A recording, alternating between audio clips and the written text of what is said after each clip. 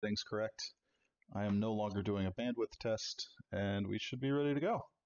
So let's go ahead and bring up the main monitor here. Of course, trusty generic Kali running the BSides Edinburgh CTF by Pentest Limited today.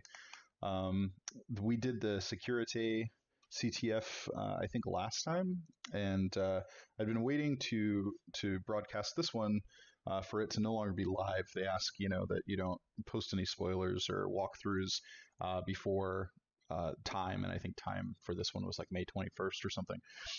This one was kind of fun. I went down some weird rabbit holes, and I haven't touched it since I solved it probably a month and a half ago. So there's probably going to be a little bit of rediscovery as we work through this. I'll see if I can spice things up a little bit. If I just walked you through the solution, it's a pretty quick CTF. There's only a couple hops to finish it, but I think there's some cool stuff to explore as we do that. So let's just jump right in. So if you haven't downloaded it or pulled it up or anything, let's just want to show you Pentest Limited's site. They have a couple CTFs here. Here's the Security, here's the BSides Edinburgh. This is the one we're doing today. It looks like they've got another one coming up, and I'm pretty excited about it because so far I've had fun with theirs. They're, I won't call them super real world, but they're probably more real world than some other more puzzle like CTFs. So yeah, as with their other one, they're super handy and give us the IP address right off the bat. So we'll go ahead and plug that into Nmap and see what we're dealing with. 47.131. So let's go to our boot to root directory, and we'll make dir BSides Eddy.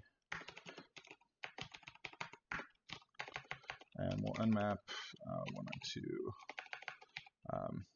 We'll do the default scripts, all the default scripts, and we'll 192.168. Was it 47.1 something? 131.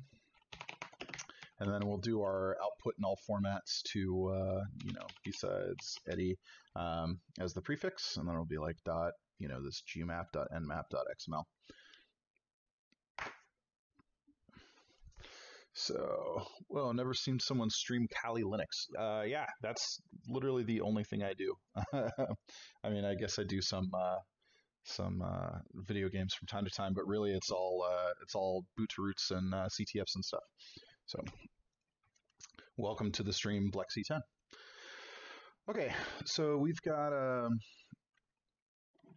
results here. We've got it looks like a web server. No big deal. The robots.txt might have something interesting in it, but if we remember last time, it only had one entry as well, and it wasn't super interesting. But we'll check it out. Let's get burp up. Throw up our. Oh man, guys! I just got a Burp Pro license at work last week, and I'm super excited. I've been playing a lot with it. Maybe I'll do a stream on Burp Pro soon once I kind of get more understanding of all the different features and how they work. But it's very cool. Obviously, Burp Free is still an excellent tool, and I will continue to use it in the streams. But the Pro license, man, it's so good.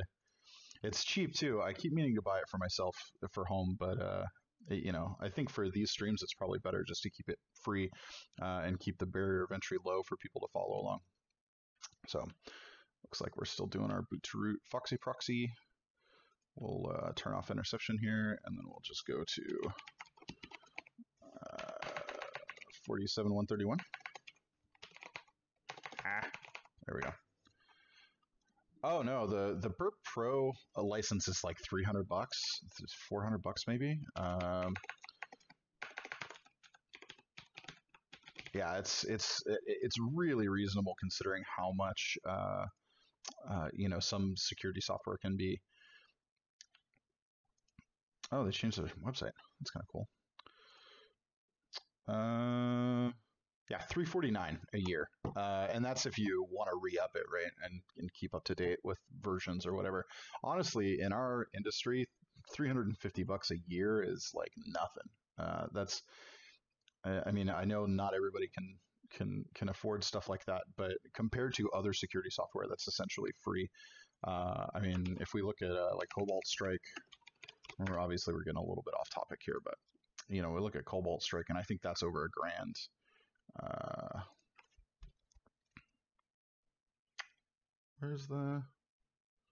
Where's the monies?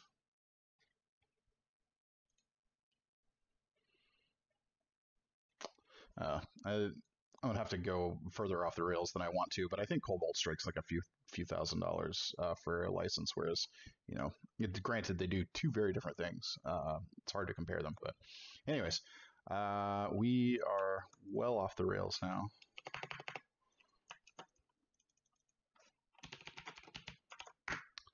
Okay, so here we are. We've got a site. Am I a bad hacker? I am bad at hacking. I guess we could say that. But no, I am a security professional. I work for some corporations, and I practice both offensive and defensive security for my company. So we're at this web page. We've got here's our IP address. Here is our user agent. So there's obviously some funky scripts going on here. And the first thing you have to think about is if a website is reflecting data back to you that it gets from us, like if we can give it data and it just displays it back to us, then maybe we can do something funky with it, right? So let's reload this page. And wait a minute.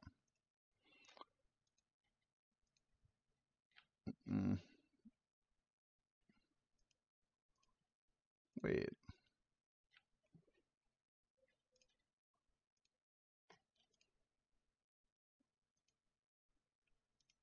Oh. That's dumb. Okay. Here we go. Now I think burp is set up correctly. Yes, here we go. Okay. So we have now intercepted the HTTP request. You can see it's still loading. It's waiting for the request to be forwarded to the web server. And we can kind of mess with this, right? So if we take this, our user agent that's being reflected back at us, and we just do something silly like let's do the stereotypical cross-site scripting attack here, and then we forward this. Boom. So we do see that the web server is not sanitizing our input at all. So we can kind of throw any kind of code that it understands, and it looks like it'll execute it for us, right? So here's a cross-site scripting attack. And when I did this originally, I probably spent half an hour to an hour trying to figure out how I can leverage, a client-ran script into some sort of interesting attack. As anybody who has any sort of experience knows, there's not really a way to do it unless, there are other users of the system and we can start stealing their credentials or something. So what else do we have? We also have the robots.txt, so we can take a look at that. Oops, I don't need to intercept you anymore. Okay, and once again, we've got this /dev. If we recall from the security boot to root, it's not much of anything, right? We've got, oh, look at this. We've got this index of dev, and then we've got this password here. Need to back up passwords at some point. Okay, and that may be a hint that we can use later. It may be just a red herring or something, or maybe it's a piece of code that's going to be set up for the next boot to root that they're planning, the next CTF on their website. I don't know. So that's about it here. We've got some links that go off onto the internet, but of course on boot to roots, we really shouldn't be going off onto the internet from a victim machine, or they shouldn't be taking you onto the internet. We shouldn't be doing anything offensive or potentially dubious on the public internet where it could have ill effects. We want to keep it local. So that's probably not related to the hack. So We're going to use another tool that I like called Nikto. It's a pretty noisy web scanner. I wouldn't use it for any time you need to be stealthy, but it's pretty effective at least doing some automated baseline tests. Um, uh, Baseline tests on the server. So obviously we can kind of enumerate these ourselves if we want, but you know, why if we can automate it? Again, it's super noisy. So if you're on an engagement and you know, stealth is key. You're trying to test how their detection capabilities are. Then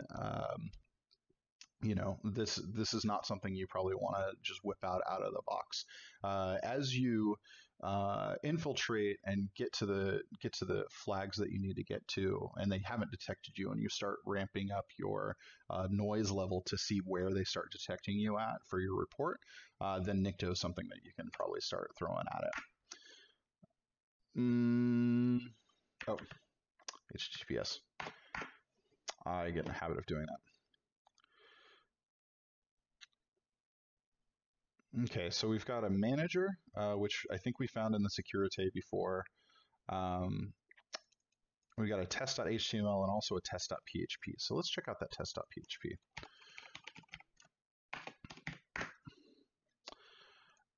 So the cross-site scripting popped up, and if you see here, this is all the requests from Nikto. This is a lot of requests that it goes through to do its various testing. And then we also have Nmap here. So again, Nmap also pretty noisy, right? So if we see here, this test page is an access log. And this is a fairly standard thing to exist on web servers, which tells you, what IP address, what user agent string, and typically what destination page, though this one doesn't seem to give us our destination page. But so yeah, super noisy.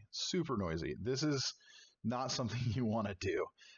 Now, Nikto and Nmap and other web scanning tools give you the option to do change your user agent and stuff, which can help hide in access logs and stuff, so it's not popping up as Nmap or as Nikto, but still, just 2 scans, all of these accesses, right? All of these times they hit the server. So very, very brute force. Plexi 10, it's better to do stealth scans. It depends on what you're trying to do. It all depends on what the scope of your test is or why you're doing the test. If it's a boot to root or a like CTF or something like that, noise doesn't really matter unless it's like a player versus player CTF, like the DEF CON CTFs or level 5 of Net Wars or something. Once you start getting into like a Pentest engagement or a player versus player CTF, you don't want to tip the defenders off that you're doing something right, at least initially. If you're on a Pentest engagement and you don't get caught, part of the value that you provide to your clients is once you get the jewels or the flags or whatever you decide the target is, you can you document how you did it, and you're like, okay, that's part of your test. But then the next thing you want to do is start evaluating their defenses, so you can start giving them recommendations on how to get better.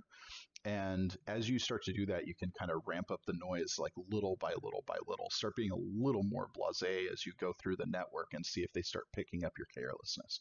Because it's all about providing value to your clients. It's all about helping them get better and help them detect faster and with higher confidence levels.